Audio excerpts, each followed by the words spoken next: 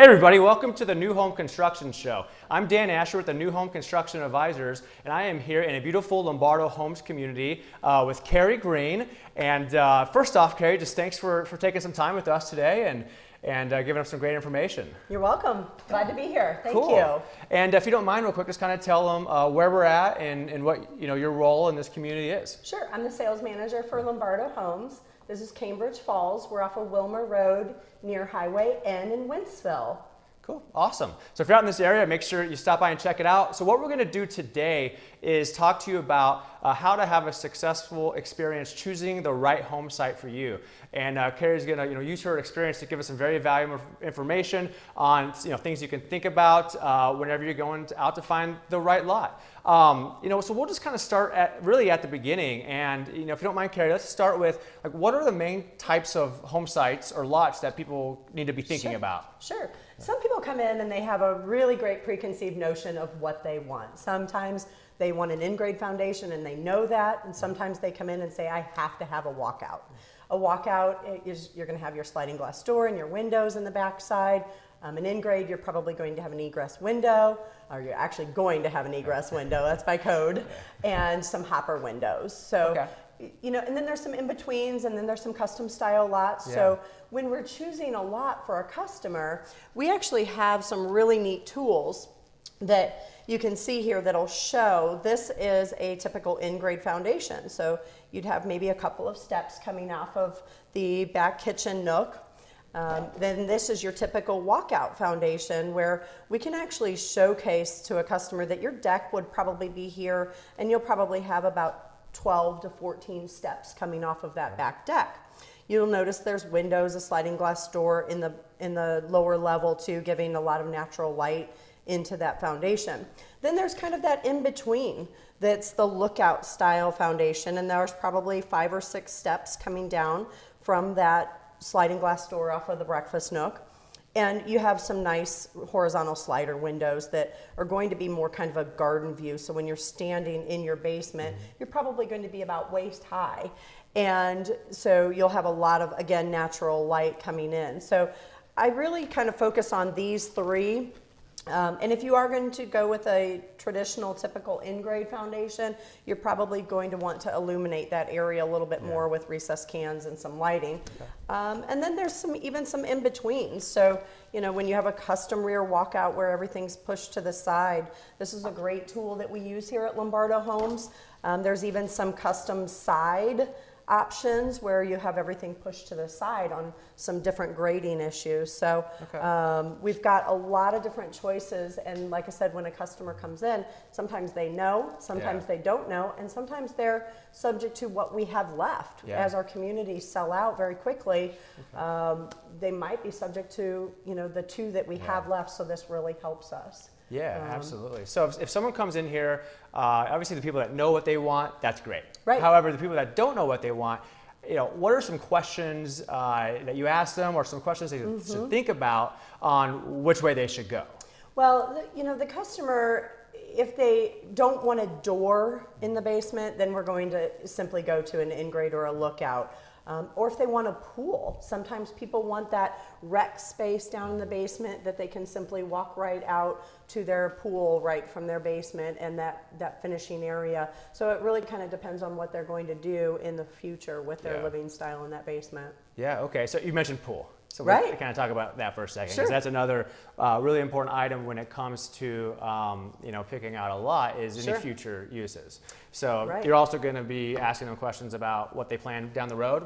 Besides the pool, what are some other things that are really going to affect the use of the lot? Well, here at Cambridge Falls, we have really great home sites. So up to 20,000 square foot home sites, which is right around a half an acre. So we do have home sites that'll fit your pool, your swing set, extra trees, things like that. We'll look at one a little bit later today. But the home site, different things like the setbacks, that will affect that. Different things like the easements that will affect that, different things like if there's a sewer in the back that needs to be accounted for, those will all affect that, and we can see a couple of examples when we go out later on the home site. We do have a lot fit tool that we're also able to use here at Lombardo Homes that enables us to, before we even go out and pick some sites to look at, we can actually see what homes will fit on what site. So if you have decided that the Indigo is the right floor plan for you, we can actually fit it on a couple of home sites right here in our offices and say, okay, it's going to fit on this site, it's not going to fit on this site. So if the customer came in and they said, Carrie, I really like home site 5 and I like home site 23, I can quickly determine that it may or may not fit on 5, but it definitely fits on 23. You've got plenty of room for a pool. And then of course we, you know, during our creating spaces and our reservation phase, we do an actual lot fit with our land team. So they'll confirm what I've already looked at, but just in case there's some, you know, stuff that land needs to look at, we'll have a confirmation of that too later. That's awesome. So, you know, 2 things you talked about there. You know, number 1 being knowing what goes on which lot. You know, I know a lot of people call that a lot matrix. So your team has already predetermined all the lots in the community, what fits where. So once you've determined what the right fit is for somebody, then you can guide them to which home sites, if possible, which hopefully there are multiple, or unless you're closing out, which home sites that they can choose from. Yeah, and the other big challenge I know everybody goes through is, okay, I see the lot. What's the house going to look like? So this tool you're talking about actually like shows them, you know, more or less how it's going to fit on the home site. So they actually like know what they're getting into. We can even look at abutments to the house, such as covered decks, covered patios. What if they know they want a 4-foot extension? Our garages are already bigger than the average builder, but say they want to add 4 or 6-foot extensions to that lot fit tool will actually help us place those things. Bay windows, fireplaces, everything will showcase on that lot tool, and we'll be able to determine whether it'll fit. The other thing, some people will actually pick their lot first and then go to the house that will fit on that lot. So it might be the home site that they really drilling in on, that they saw this one in the community when they were driving around before they even came in and say, Carrie, I have to have home site 20 and what will fit on that home site. So then I can actually take it from the reverse and look at the home site, and with that lot fit tool, I can determine which houses will fit on that site too. So some won't. If there's, you know, an extra long ranch that might not fit on a home site that's a walkout, then I'll know that I might need to go to a smaller ranch or a 2-story quite possibly too. So there's a lot of steps you're guiding them through. You're taking all these different pieces and you're kind of walking them to the right home for them based on all that you have to choose from. And before we even get into the creating spaces where we really start focusing in on things like this kitchen, and do they want arches? Do they want this as stone? Do they want to maybe pop that door up to an 8-foot door to align better with the cabinetry? When we get into that creating spaces and customization that we do for customers, before that, we even do what's called a discovery event. And we sit down and we get to know the customer in depth. And we want to know them as Mr. and Mrs. Asher, not home site 23. You know those people over there on 23. No, we want to know them as Dan and his wife and the Ashers and their family and their children, and how they're going to grow in this home over the next 10, 15 years. It also helps the designers at our design studio know what your hot buttons are and what you're going to be looking for maybe in your kitchen setup. It also helps our field team and our construction team know, hey, Dan knows about construction. You're going to be talking to him with somebody who's intelligent in this industry and who knows about construction. You might not need to explain every nook and cranny to him because he's going to know. Or if this is somebody that's the first home they've ever built, you might need to be a little bit more, you know, educational with them. So even our field team and our construction coordinators are going to use that discovery event to get to know you too. Yeah. And then we would go into the initial lot fits and Yeah. then into the customization Yeah. where we can talk about things like Yeah. the kitchen and Yeah. the master bathroom. Those are probably our top 2 places that we see Yeah. people customize Yeah, in. that's awesome. It's a long relationship. Right. 5 to 6 months, or Oh, it could even be, 7 Yeah, to 7 yeah, to 10, absolutely. depending on Yeah, the they're doing the customization that they're Yeah. doing. So Cool. 5 to 6 months is really a good time Yeah. frame on average. And Yeah. then some of our customs that are on your own lots even Yeah. can be that 7 to 10 range Okay. too. Yeah, So. cool. But it's worth it though when you're building is. your dream home. I would talk about, you mentioned a couple other things, the building setbacks. Right. You don't mind kind of walk through what is a setback exactly? and Right. what does that do? So you always have a setback so that the homes aren't right on top of each other. So every home site is going to have a setback, and sometimes in the front it's 25, sometimes in the rear it's 15. Sides and sides, you're going to have 6 or 7 feet. Your neighbor is going to have 6 or 7 feet. So at minimum, you might have 12 to 14 feet between you, and maybe even more if it's a pie-shaped home site, or if there is a smaller width home, so you're going to have a little bit of extra elbow room between you and your neighbor. You never want to be that Yeah. close where you can reach Yeah. out the window and grab some sugar. So Yeah, exactly. it's definitely going to allow you a little bit better streetscape in the Yeah. neighborhood too. Okay. Again, that rear setback is probably the most important because of whatever you're going to do in that rear yard Yeah. is really affected by what Yeah. that setback is. Yeah, So. definitely. Okay, so your setback's going to affect your use of the yard. You mentioned the word easement as well. If you kind of just talk through a little bit more about what an easement is, and Sure. also what are some things that usually easements are around? Right, so easements can typically be, a really good example of one would be a construction easement. What if there is a basin back behind and they need an easement that's going to go right between those 2 houses? You're still going to have to maintain that grass though, Dan, but that easement might give them a proper path to get back to that basin if they ever need it. A sewer in the back of a home site is actually a good thing. Yeah. Some people say, oh, I'm not sure if I want that in my backyard, but honestly, that's the best use of drainage for your home. So that might have an easement attached to it as well. Good to know. So it's a couple of examples. Yeah, and so generally you know where the easements are Right. when you're walking through that. Okay, so you talked about walkouts, lookouts, and in-grades. Right. And can you talk a little bit about the cost associated with the different lots, and maybe also based on desirability, such as cul-de-sacs and Sure. things like that? Yes, absolutely. So you have different attributes, for example, throughout the neighborhood. So one home site might be up against fabulous amounts of trees. One home site might be a pie shape on a cul-de-sac that you can get a basketball court in a little bit later and your kids Yeah. can play out in. One home site might be just a regular home site that doesn't have anything fancy about it, and it might not have a premium on it at all. Okay. But if you've got a walkout, you're going to have extra things like siding to grade, which is what we do here at Lombardo. We always side all the way down to that grade level so that it has just a more attractive view. Yeah. We're going to put the extra windows in and the sliding glass door. Even on the inside of the home, there's some builders that just do the insulation and then they put a clear piece of plastic over it. We actually drywall that back Wow. wall and put electric in it. Okay. So there's a lot more complicated design for a walkout foundation than there is for an in-grade. So of course those are going to be a little bit more expensive. Yeah.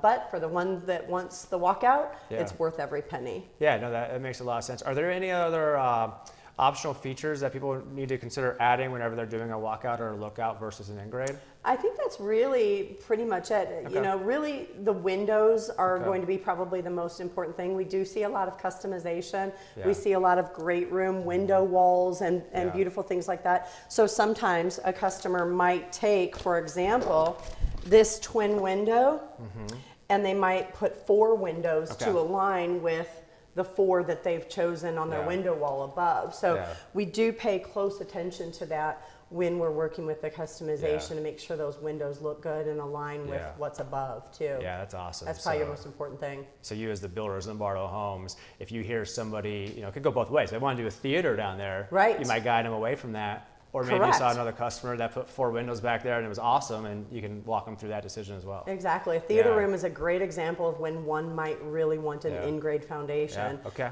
Either that or push that theater room up into the front part of the home where it's not got all the windows in the back. So we'll definitely pre-plan that. We do see a lot of customers.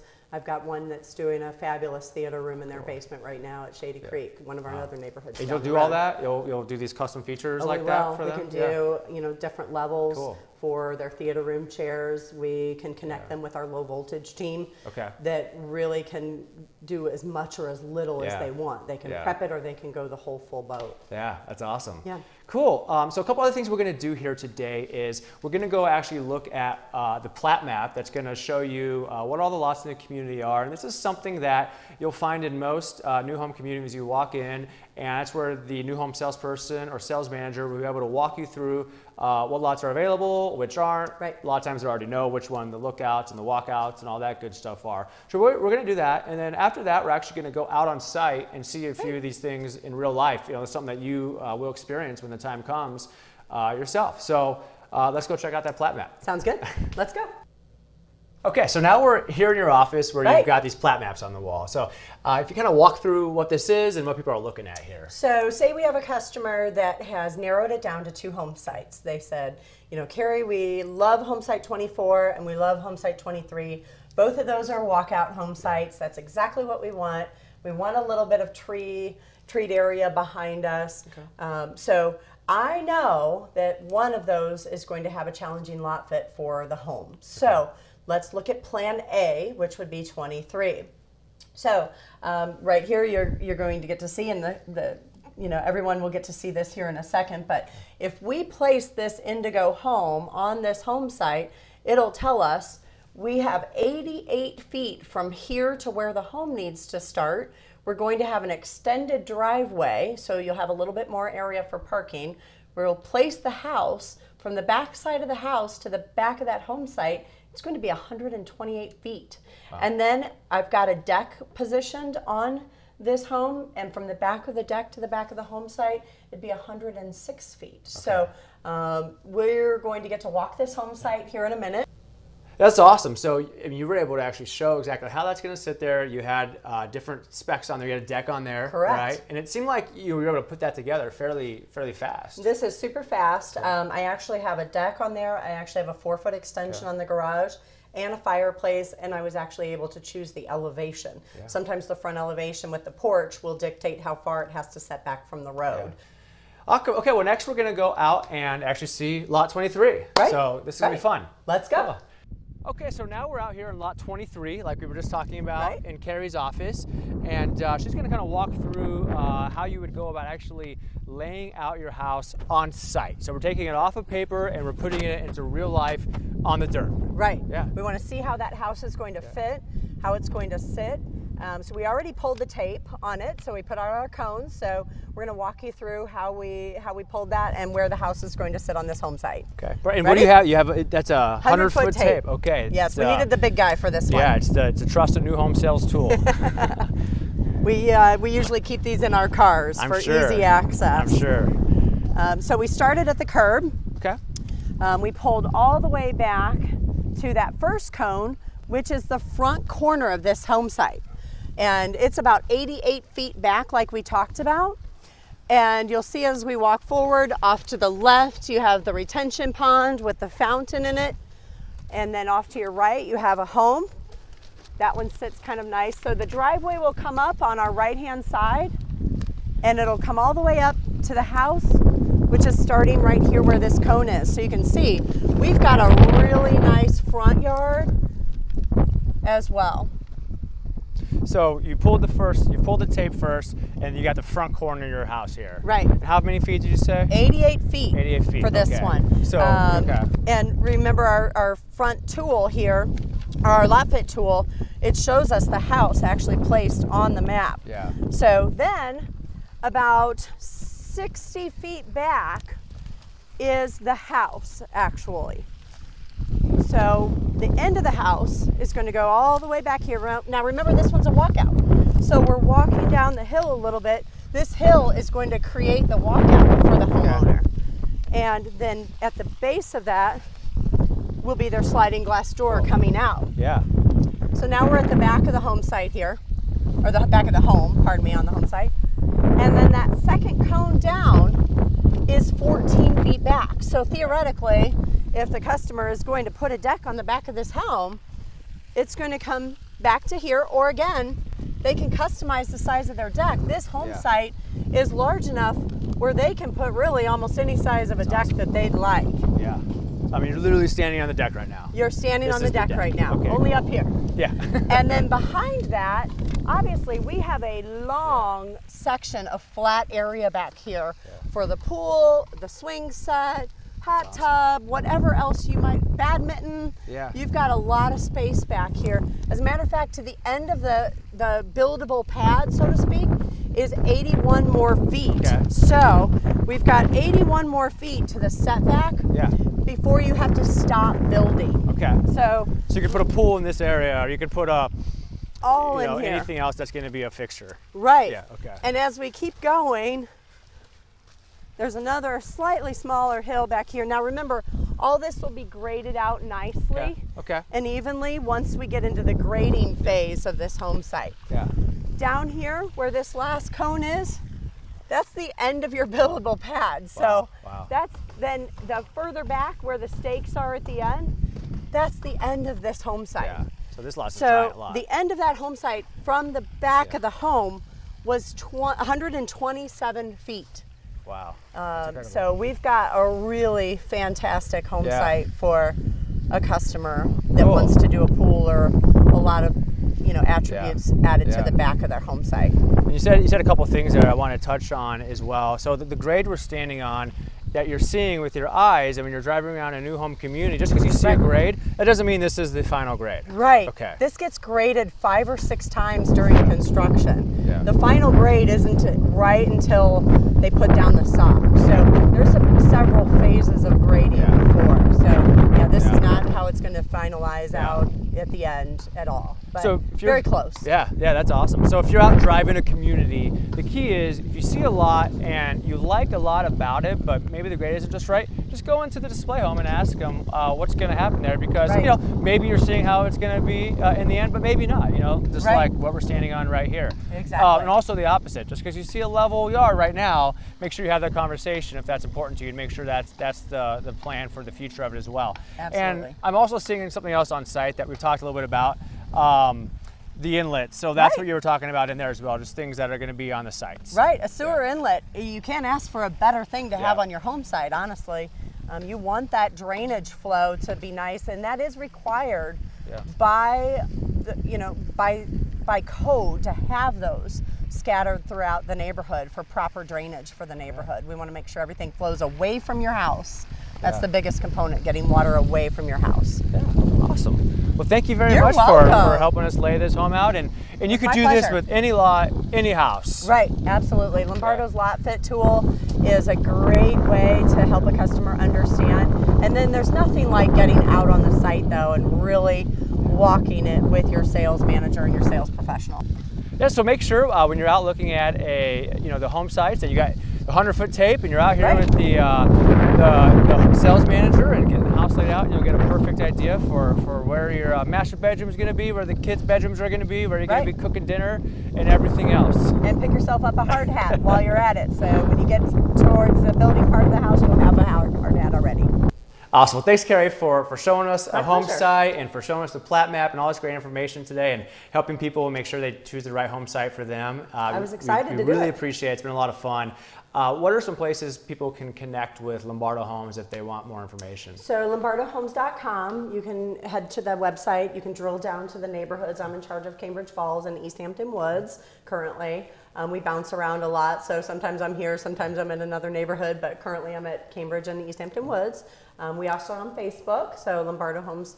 You can find different updates and stuff from the Facebook site too. Cool. So also my own personal Facebook. Or kgreen@lombardohomes.com. You can email me there too. Cool. And so we're in Wentzville. talked about the two communities that you're currently managing. What are the price points of the two neighborhoods? Right, so really ranging from the 350s all the way to 600s. Okay. Just depends on kind of where you want to be as to what neighborhood you're in. Yeah. But that should cover the spectrum. Yeah, awesome. Well, thanks again. You're welcome. My fun. pleasure. All right. Thank you.